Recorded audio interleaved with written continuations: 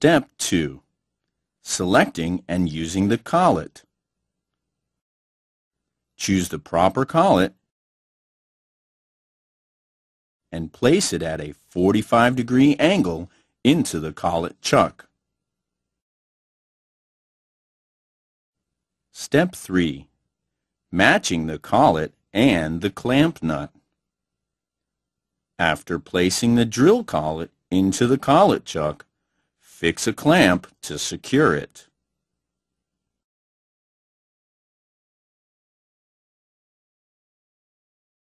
Step 4. Operating the adjustment shelf. Before operating the drill, confirm that the size of the drill corresponds to that of the grid mark on the adjustment shelf. After properly setting the correct mark on the grid, put the chuck set into the adjustment shelf. Fasten the chuck set up and turn it clockwise. Place the drill bit to the base and turn it to the right. Turn the chuck set all the way to the right and tighten. Then lightly turn it to the left to loosen.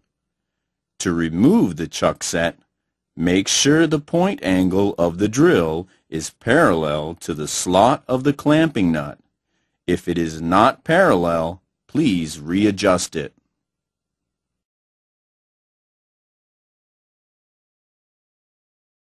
Step 5. Grinding application of drill point angle. While the power light is on and the motor rotation is stable, put the chuck set into the grinding shelf. The slot of the clamping nut is fitted with the 2 pins of the grinding shelf. Put the drill gently into the grinding shelf until it reaches the grinding slip. While grinding, move the drill left and right until the noise stops. Follow the same procedures on the other side. Do not hold the stem of the drill in use, otherwise it will affect the tool's balance.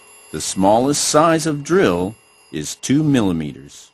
The point angle of the drill can be adjusted from 118 degrees to 135 degrees.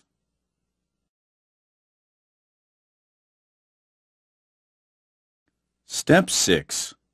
For grinding the center and web of the drill. Put the chuck set into the web thinning. Grind the drill by moving left and right until the noise stops. Then turn it to the other side. Grind the drill in the same way. For the web thinning application, to either insert or remove the drill, be sure the center point of the drill is parallel to the chuck set. If necessary, use a 0.1 millimeter or 0.3 millimeter pad beneath the center of the grinding shelf.